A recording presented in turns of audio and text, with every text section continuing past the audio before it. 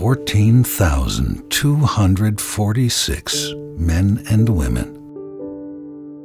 486 unknown soldiers, along with 954 missing in action, lying as they perished, side by side. Buried and remembered in solemn uniform rows that conceal the chaos and brutality of the war that brought them here. Every day, the grounds are attended to, the headstones cared for, and the flag raised and lowered with reverence. Every day, French families, school children, and Americans arrive to pay their respects, just as they've always come to honor the fallen. They proved themselves cool and resourceful. The highest praise that can be bestowed upon them is the hope that America will continue to raise such sons.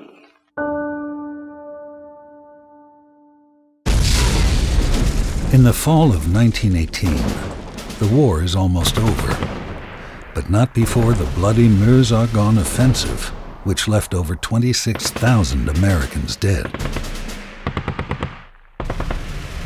Men torn apart by a new kind of mechanized warfare. Killed so fast and in such vast numbers, they had to be buried in makeshift graves. Corporal Howard Ramsey recalled, "This was the best these men could receive during the stress of battle. But now that the war is over, these men are being put in a more fitting resting place." Creating this fitting resting place would prove to be a daunting and gruesome task.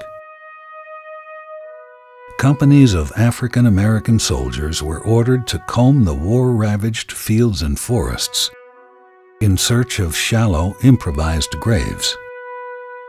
And for years, they recovered, transported, and laid to rest America's fallen in a cemetery on French soil near the town of Romagne, where some of the heaviest fighting took place. This land would later be given to the United States by a grateful French nation and become known as the Meuse-Argonne American Cemetery. For families back home who not long ago had watched their loved ones head off to war, the loss was overwhelming. The distance only added to their grief. In the past, mothers, wives, and other family members had traditionally tended to the graves of fallen soldiers. But now, with so many dead so far from home, families were asked to make a heartbreaking decision. Did they wish to bring back their loved ones for burial at home, or leave them in France alongside the men and women they had fought with? The uncertainty of having their husbands, sons, and daughters buried overseas anguished many families. Then, as friends and relatives visited the temporary cemetery, their letters home brought a measure of comfort. "Dear Aunt Rita," wrote one visitor, "with our flags flying over these rows and rows of crosses, it's impossible to describe the feeling it gives one. The men whose names are on those crosses will never be forgotten.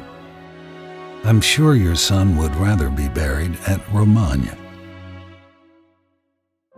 The mothers and widows whose children and husbands died in the war and were buried overseas longed to visit the graves of their lost ones. In 1929, these Gold Star mothers successfully lobbied Congress to fund pilgrimages to Europe. One mother was Eunice Mitchell, who traveled to visit the resting place of her son, Lieutenant Robert Mitchell. Like other mothers and widows, she was heartened by the warm reception she received from the U.S. Army and the French. Mrs. Mitchell was also relieved by the beauty of the now permanent Meuse-Argonne American Cemetery. The journey was more difficult for African American mothers and widows. Despite the serenity of these pilgrimages, African American women traveled in segregated groups, even though their fallen loved ones lay buried without regard to rank, religion, or race. Those not treated equally in life, at last, received equal treatment in death.